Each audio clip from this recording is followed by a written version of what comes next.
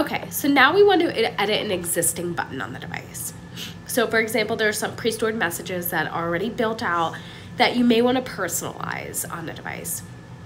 So on Quickfire's Greetings and Social, I want to make it so that I can introduce my name to new people. So I'm going to tap my edit button with the gear and pencil.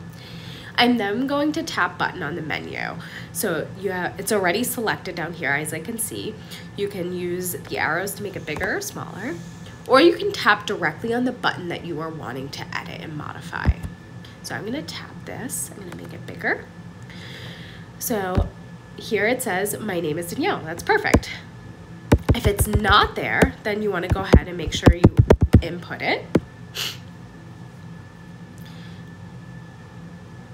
Then it is really beneficial for some students to have an actual photo of themselves so that they know what they're saying and what this button means to them. Some individuals are fine with this symbol, and that's okay. So you can add a photo by clicking the little camera that way, or you can change the symbol to maybe look a little bit more like that student. And then once you're done, you're gonna hit done.